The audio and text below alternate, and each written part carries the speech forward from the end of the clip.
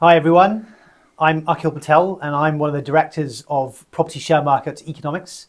I'm joined by my good friend and co-director Phillip Anderson, author of The Secret Life of Real Estate and Banking. Hi Akhil. So we've asked the Twitterverse for some questions related to the 18.6-year cycle. So we're just going to go through some of them and give you our thoughts. One thing I noted, Akhil, and I hope people won't take this the wrong way, but I'm getting more and more grumpy old man, I think. I was able, from some of the questions that came in, I was easily able to see some which question was from a PSE subscriber and which wasn't. I was a little disappointed in a way. Some of the questions really, if you've done your homework on 18.6 and if you've done your homework on reading my book and your forthcoming book and if you've subscribed to PSE, you wouldn't need to ask those questions. I'm telling you. So guys, get with it on this. Take up join our free list or sign up to Boom Bust Bulletin, and even better, Property Share Market Economics, because once you do, it just takes away all the need for the questions. But anyway, yeah, that's the punchline, by the way. But we'll go through some of the questions anyway. So let's start with an easy one. Do you think World War III has commenced? Again, if you knew your history, and we did tell all of our subscribers in our 2022 roadmap that 2022 would be a tough year, that we're expecting lows in June and October, first week October, and here we are, a little bit after that now, and it looking good. I detail some of this in my book, but I'll try to, I don't want to go on here, I don't want to waffle, don't get on too long. You have a look at the 1960 election which JF Kennedy won. He spent practically that entire election tough talking about how tough he would be on the communists and on the Russians. And then right through 1960-62, what was Khrushchev doing? He wanted an enemy. He was trying to barrel the US, and then of course they set up a conflict with what happened in Cuba. Now history doesn't repeat exactly, but what's different? I mean, So now you've got the situation. Putin needs an enemy, right? That's the way dictators stay in power, and it's been repeated almost exactly with what Xi has been saying. The Chinese leader, in the communist sessions that are taking place at the moment to re-elect him to give him a third session, he's been railing against the US and says he has to take Taiwan because the US is the enemy. I mean, I find this a farce. Really, I do. So I suggest to people, get off your backside, study some history, and you will see just how much bullshit the politicians are levying at you. They are always giving you something to worry about. Yep. And I just get on. That's how they stay in power. And of course the other thing. Sorry, Akhil. The other thing, which is also very important, whilst all that's going on, whilst we're worrying about these things, and while we're getting to World War III and everything else, nothing can change. True. You see, status quo. It's status quo, and that's all they're after. Like this. I find it a farce. Yeah. No, I think we should point out that for us, the 60-year cycle is also very important in markets, in events, and so on. It's related to commodities and so on. But back to the 18.6-year cycle, I'm just going to go through some of these questions. So one of them is, how much higher can things really go in terms of land values? The great Fred Harrison, is entirely true, he is great, still thinks there are 3 years worth of growth left. But I'm really struggling to see how this can keep going. And this is from Jatan Shah. It's asking the wrong question. In a sense, it's not about land values, it's about affordability. And you will see, once things settle down, the banks worldwide are going to have higher profits because of the higher interest rates. I mean, you can see it. You go into a bank and you have a look now at what banks will be getting from new mortgages, say 4%, 5%, depending on where you are. And my funds in an HSBC at the moment and some of the other banks at 0.1%, right? They're not very quick to pass on those savings. So you might get 2% now. Yeah. So anyway, but it's adjusting, right? Yeah. So it's not about about land values or land prices. It's about affordability. Yeah. So banks, you're going to see now, I think, a bit of creativity. The banks will now come up with all sorts of things. There'll be extended mortgages, creative ways in which to create credit. Help with deposits, higher loan to values, all that sort of thing. All the things that you see each cycle. Yes. All right. And so, one thing we should mention too, which didn't pass with the UK government, but tax cuts. Yeah, true. They'll come up eventually. Energy price caps. Anything to help. Yes, anything. Yeah. Easy. All right. Things are very much on track, and we've been very consistent about that despite all the emotional turmoil we've had this year. Is there anything, though, that might change our mind about the real estate cycle ending, and this is Sunbear Park, ending in the next 6 to 12 months? That's a good question. Do you want to have a go? It's a good question because you've always got to know what you don't know. And you can't just keep on saying things for the sake of history and everything else. There could be game changers. You got any thoughts on?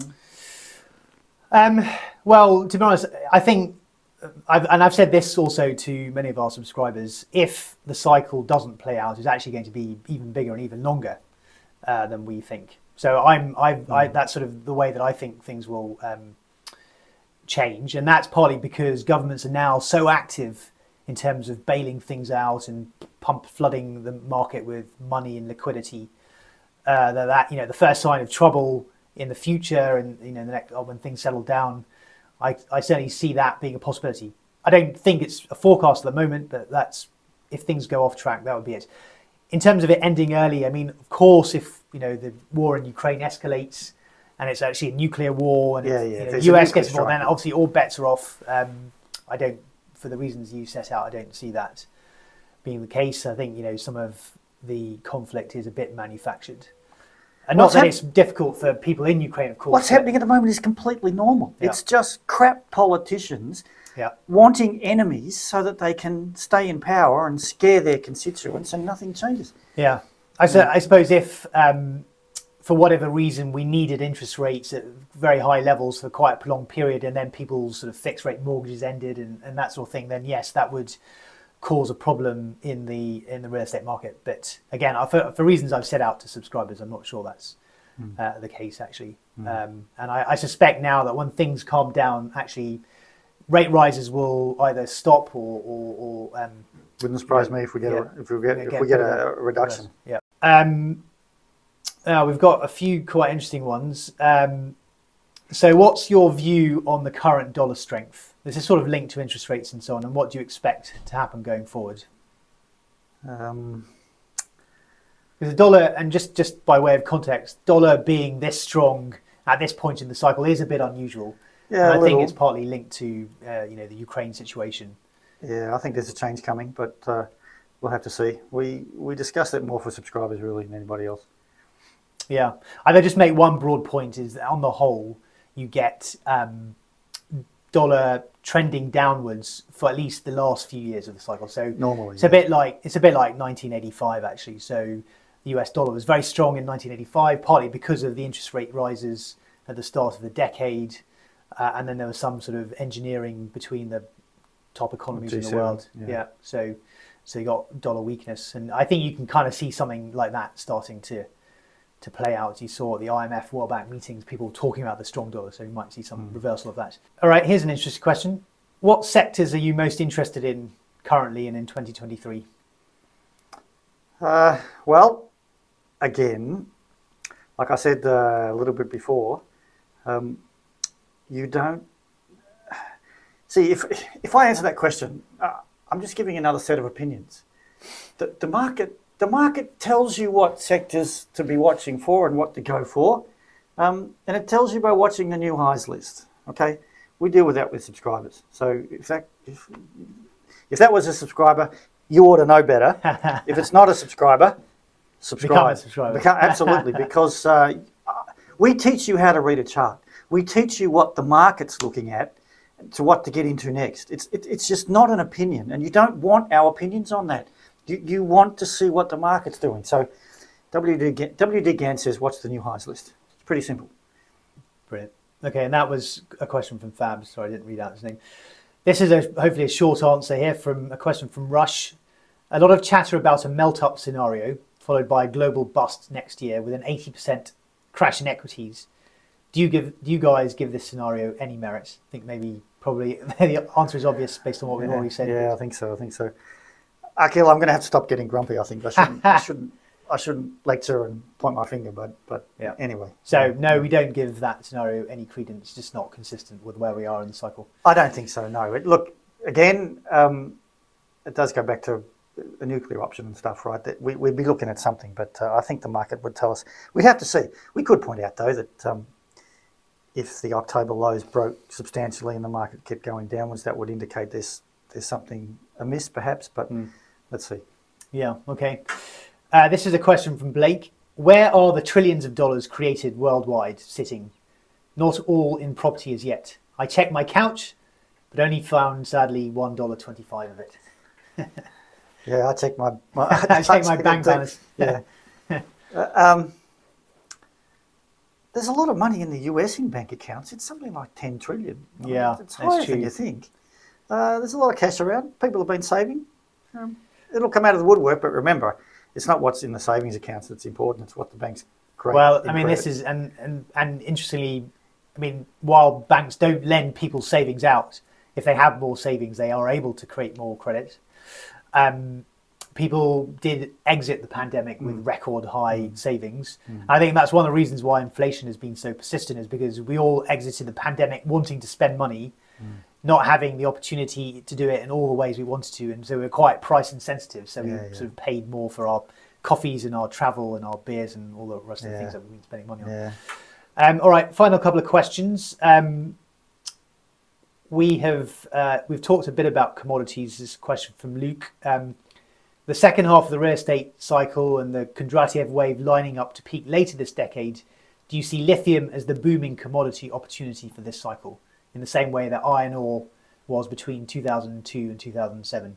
Well, the market's telling us that already, isn't it? I mean, the lithium stocks are up, the market was going down. Yeah. Okay. This is from Black Osaka Ramen. Will we also be including crypto in the cycle roadmap analysis, considering that crypto has some similarity to the rise of the internet in the 2000s? That's yours. Well, the reason that we don't, and I think this is quite important, is that it's much easier to forecast cycles when you've got a lot of historic data. And crypto, there's just simply not the data. Secondly, not many cryptocurrencies are traded in volumes that actually make price sort of reasonable. There's a lot of, quite thinly traded stuff. I'm also not sure that we've really yet found the use for crypto that would match what the internet was doing in the late 90s and the 2000s. I know some crypto evangelists might disagree, but it's a lot of speculation at the moment. You're starting to see a bit of that in sort of finance, in real estate, in other places. But I think when it's really applied to business processes, that's when you would see the real boom in the crypto space. I did a session with Jason. Yeah. What was it? Pizzino. Earlier this year. Yeah. We'll put a link up. We'll tweet the link. So okay. That's a fabulous hour of discussion on the whole crypto thing. I think crypto people, if you haven't seen it already, you get a lot out of that. Remind me to tweet it. Yeah. Okay. And one thing we would say about crypto is, given that it has been a vehicle for speculation in the last few years, of course, speculation ultimately gets drawn into the real estate market. So when you start to see crypto opportunities linked to real estate in the next couple of years, you know that we're starting to get quite close to the peak of the cycle. All right, I think we can draw it to an end there, except to ask, when will we release the 2023 roadmap? And this is another question from Fabs. Yeah, end of the year, right? It comes out. Yeah. So for PSE subscribers, we post it right at the end of the year or at the start of next year. And as we've talked about, it will be our standard roadmap, which is the forecast for the year.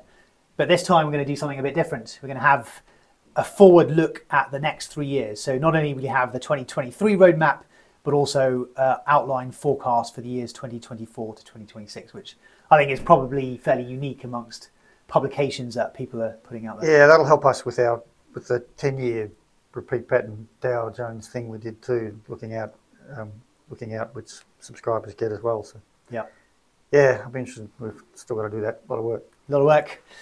All right. Well, thanks a lot, Phil, and thank you very much for your questions. Yeah, we appreciate it. Really appreciate your engagement.